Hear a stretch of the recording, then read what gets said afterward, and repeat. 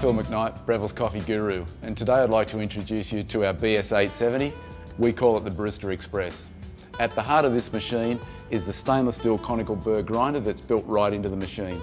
It also has dose control, which allows you to dose the same amount of coffee into the portafilter every time. Having the grinder built in unlocks one of the secrets to making great espresso, and that's grinding right before you extract espresso. So on the left-hand side of the machine, we have a grind size adjustment dial.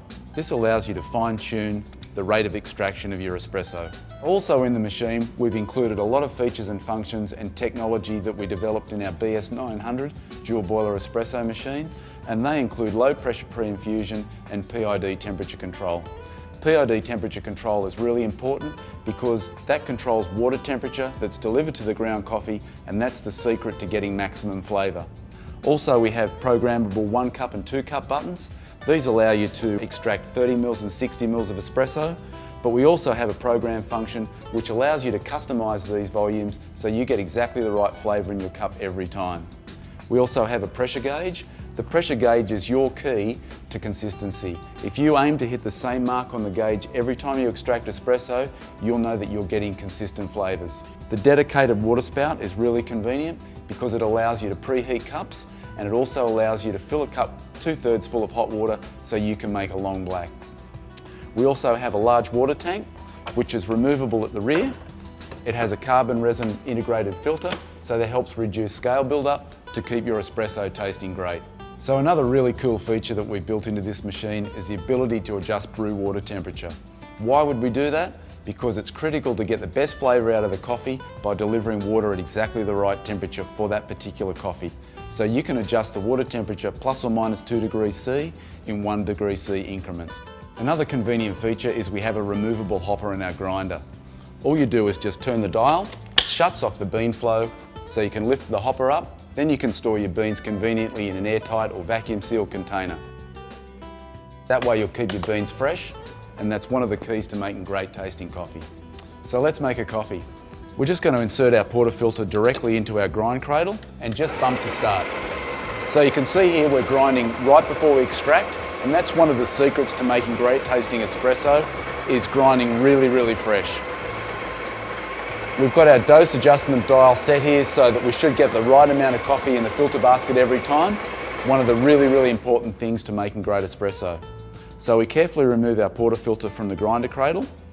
You can see here we've got what looks like a lot of coffee, but that's how freshly roasted, freshly ground coffee looks like.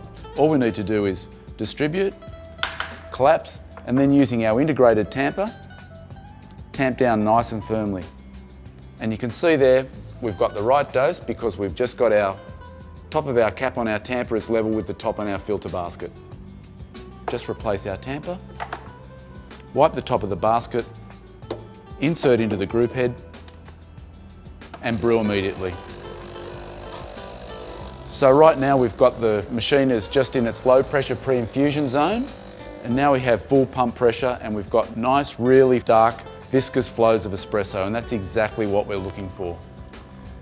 So espresso extraction is finished. Now we're just going to switch to steam. And this is where our large capacity thermocoil comes into action, because we have a really quick transition to steam, only around 30 seconds, so it's really quite quick. We have our jug filled up to the V, full of really fresh, nice cold milk. We're just going to pause our steam, insert into the jug, and restart our steam.